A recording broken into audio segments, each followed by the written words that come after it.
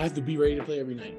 I cannot be that guy who's easing into games. So for this team, I have to be that energizer, that dude. We have a phrase, reps removed out. You know, if you get the work in, you can trust the work, you know, and he's been working his tail off this year.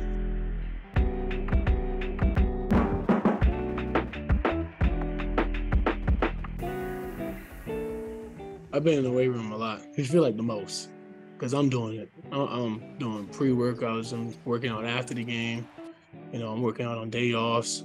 Just, you know, doing stuff to get me ready for the playoffs. The physical strength that he's gaining now with his consistency in the offseason and trending into the in-season is allowing him to be a lot more physical on the block and allow him to be a lot tougher to guard, especially trying to get defensive and offensive rebounds. Pocket pass, D.A. with a little Bahamian. Boom! That was a little bit uncomfortable. Him being in the weight room, throwing weights around, it definitely translates over to the court. And I just remember him being his first year, like his strength is totally different than it is now. Now he can move me. Before he really couldn't move me, now he can move me. So I think the weights are really helping him out on the floor right here. And he's getting stronger, he's able to move people around more. I think that's helped out his confidence a lot more on the court. Whether it's in the weight room or extra work with MB, what people don't know is the young man has been, you know, coming to the gym at crazy hours, lifting with Corey so that he can be prepared for moments like this. So he's certainly gotten himself into the kind of shape that it takes for a guy to put up these kinds of numbers. I think that's part of it too. Booker working the two-man game with Ayton, trying to feed the big man inside, gets it to him, the payoff.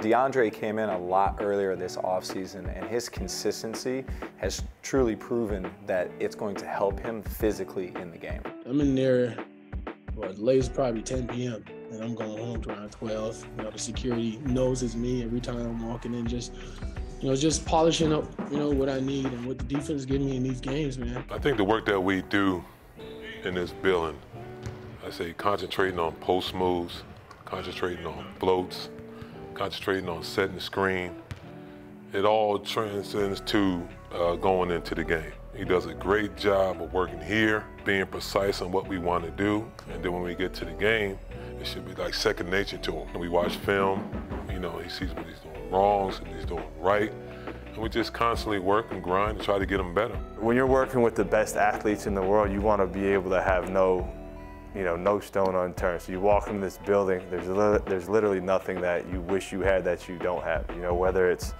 you know, technology, whether it's software that we use to break games down, whether it's a world-class chef, whether it's dietitian, strength coach, analytics department. They definitely blessed us with an amazing facility, you know, to do things like that and, you know, just be around basketball, man. It's our life, it's our job, and, you know, I just want to be great at it. You know, I think I'm to that point where this should be a norm.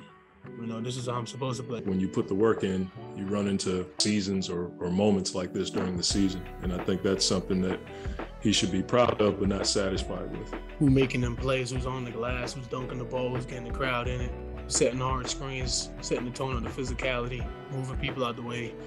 I'm the tone setter. And when I do that, my team follows and everything falls into play and we play Suns basketball the right way.